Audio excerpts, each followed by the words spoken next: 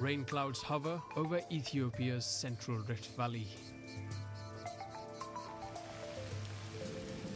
The destinies of the farmers here are closely tied to the movement of these clouds. Christopher has been waiting for the rain, and now that it is finally here, he, along with hundreds of other farmers, is overjoyed. The fate of his crops will depend almost entirely on the amount of rain. When there is no rain, it is dry. People have no food. There is no grass, even for the cows. Only when there is rain, the grass grows. And only when there is rain, we get a good harvest. Life is impossible without rain. And it's not just Christopher whose destiny is dictated by the coming of the rain. Nearly 96% of all agriculture in Sub-Saharan Africa is rainfall dependent. The realization that rain is often erratic has spurred many countries in this region to try and adopt modern irrigation techniques. It is easier said than done.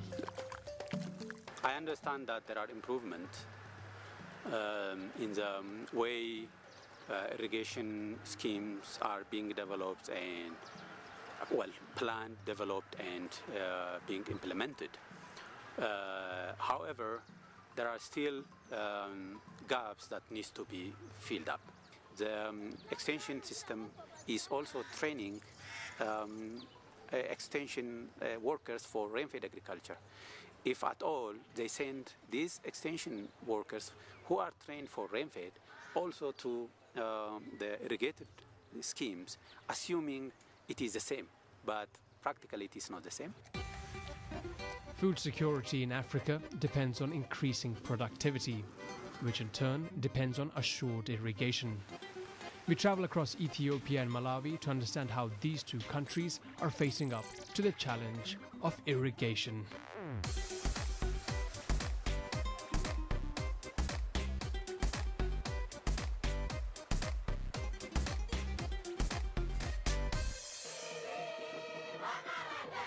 First stop, Malawi. Millions continue to be food insecure here, but President Joyce Banda's government is determined to improve the situation. The goal? To end hunger and poverty.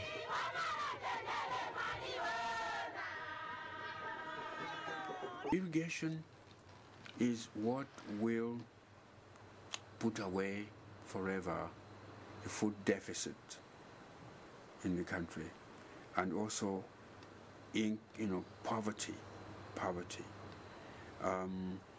The government now is doing quite a few things. One of the things it's doing is irrigation is one of the big thrusts at the moment. At the moment, in my probably 50% of the time, I'm talking about irrigation in this ministry. Because that's where the future is. Which means that actually, if you can irrigate, it means on the same piece of land, you can grow crops 2 or 3 times. It's the same thing like you have expanded the land 3 times. In 2009, the Malawi government undertook an ambitious program, the Green Belt Initiative. It seeks to make the country independent of rain-fed agriculture. Under the initiative, the government hopes to irrigate 1 million hectares of land. So far, irrigation agriculture has already been introduced to 1/3 of that land.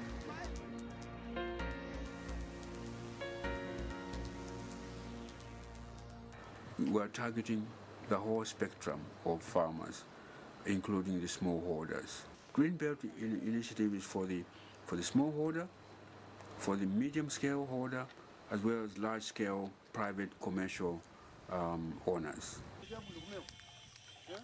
With 3 lakes and 13 perennial rivers cutting across the country, Malawi has access to sufficient water resources it can utilize for its irrigation needs.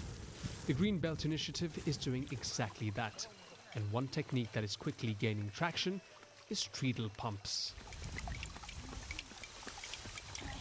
The good thing about the treadle pump is that we do not need to buy fuel to manage it.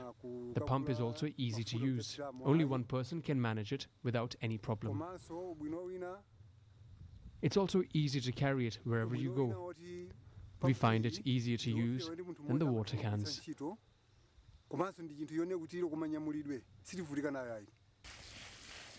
Treadle pumps do not require any electricity to function. For that reason alone, the technology has become popular in areas without access to affordable electricity and capital. NGO Total Land Care has helped popularize the system in Mitundu.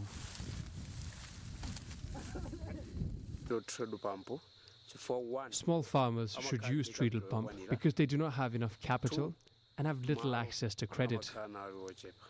With the little money they have, it is impossible for them to use the engine pump. They will have to loan money and buy fuel for the engine pump.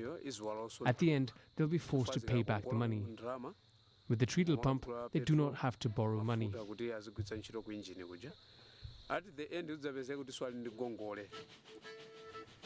The one drawback, though, is that treadle pumps require a reliable source of water, and in areas where water is not available in significant quantities, the system has not had much success.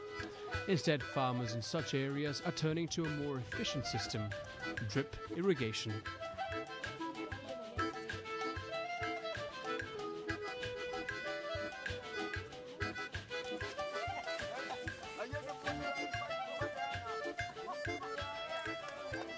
With drip irrigation, we will be getting more yields because we're using less amount of water compared to using a water can. And water is going directly to the plant. With the water cans, we used to just splash the water and that water would not directly go to the plant. There was a lot of waste of water here.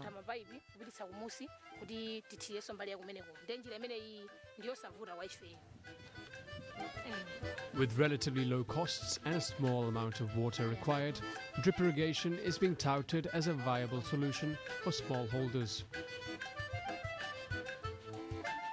If you compare the two, in terms of labor saving or in terms of water saving, this is the most economical between the two.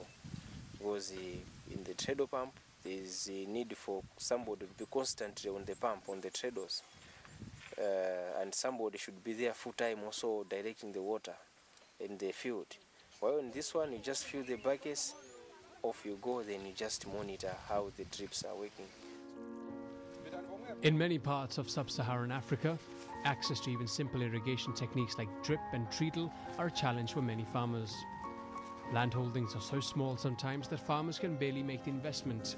In other places, even the little water required for basic irrigation does not exist. In these cases, farmers have to find alternative solutions. In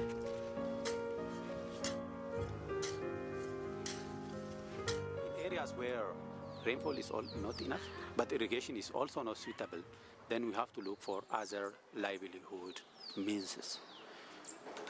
Could be moisture conservation and crops that are tolerant to drought. One such solution is being practiced in this village in Malawi, where the introduction of drought-resistant, early maturing seeds has made all the difference. With relatively less rainfall and no access to irrigation, farmers here have been able to dramatically increase their yields. Where they could only grow one harvest a year, the early maturing seeds now allow them to harvest 2, even 3 times each year.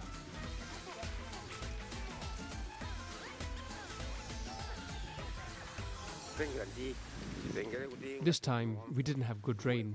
It rained very little. With the modern seeds that we get, maize and other crops mature early, so we take advantage of the little rain that we have. And in terms of quantity, we harvest higher yields. The old seeds used to mature very late and required much more water. Other interesting solutions include crop diversification and conservation farming. Farmers are realizing that in the absence of reliable rainfall or sufficient irrigation, it is better to grow crops that require less water and also to use measures to conserve the moisture in the soil. In Didi village, farmers are employing both these systems.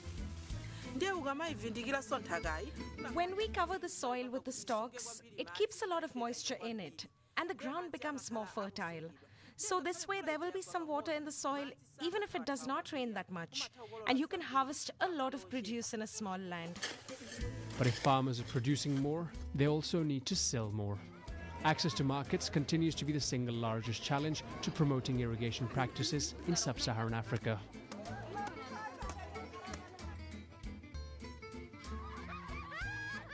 So in Africa, one of the big problems in Africa, we don't have good roads. You don't have good access to other input. You don't have good access to the market.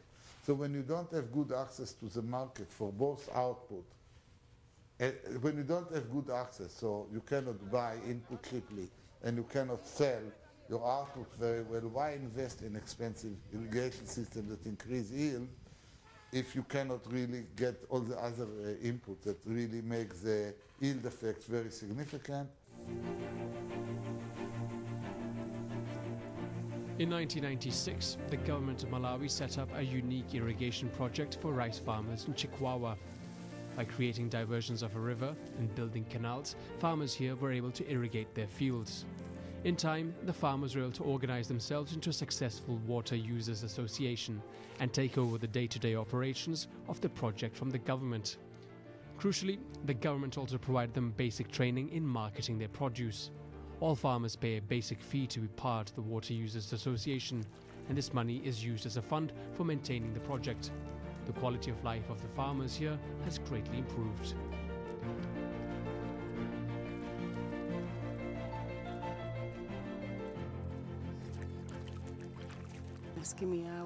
The coming of the Water Users Association is welcome because it is helping us improve operations. We are now able to run our project without relying on the government. It has enabled local farmers to organize themselves and be able to repair any broken things.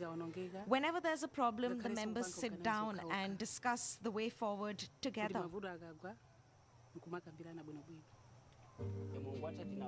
To this end, recognizing the importance of basic training, the government in Malawi has also set up farmer business schools across the country. Here, farmers such as those of the Rice Cooperative of Chikwawa are trained in irrigation techniques, marketing fundamentals, and agro-processing.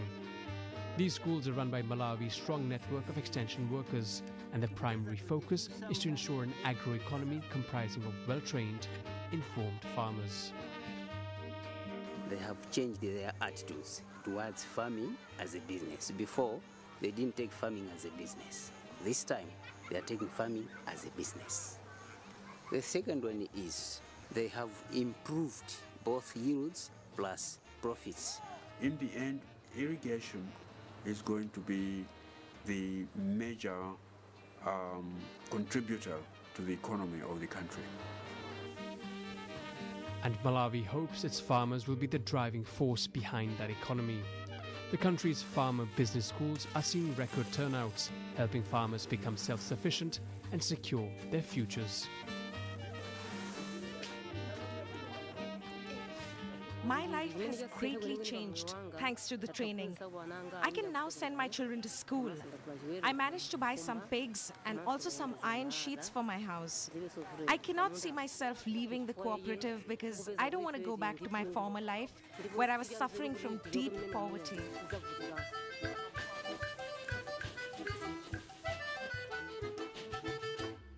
From Malawi, we head over to Ethiopia, once synonymous with hunger and poverty. The country has since come a long way, drastically reducing its food gap, but its irrigation sector continues to linger in infancy, largely due to a lack of efficient extension services and capital. Irrigation projects are frequently launched, and then they falter even faster. Despite its vast network of extension workers, farmers remain woefully ill-informed about modern irrigation techniques and are still completely dependent on the rain. Irrigation practices in Africa, irrigation projects in Ethiopia in particular, are not very successful. If you go to the research result, about 30% of the irrigation systems failed, or they are only suboptimally operating. If you take the case of Ethiopia, about 95% of agricultural activity is based on rainfed.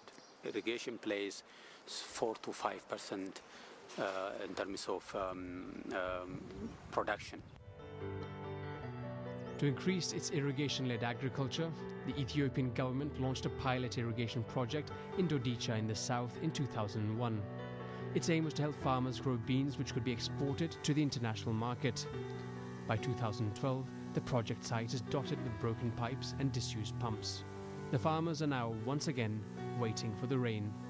We travelled to Dodicha to find out where this project went wrong. I operate the motor pump. If it breaks, I report it to the chairman, and afterwards the mechanics come and maintain it. But I cannot repair it myself. I need training to be able to do that. Me, I can only switch it on and switch it off. Many farmers in the area do not feel they have a stake in the project, and extension workers have not been able to transfer the project's maintenance to the local community. The government has not been able to repair the irrigation infrastructure on site because of a lack of capital. Sadly, this project and many others such as this one continue to remain in a state of disrepair across Ethiopia. Technologies which are used for irrigation, we have to buy from abroad. There is a money problem, hard currency problem. Also the awareness of the farmers. The lack of capital to enhance crucial infrastructure is one of Ethiopia's biggest challenges in the irrigation sector. Private investors in irrigation are few and far between. In fact, Brute Tesfa in Mekele is the only private company in the country that manufactures irrigation equipment. Their market is mostly large commercial farmers who have the means available to invest.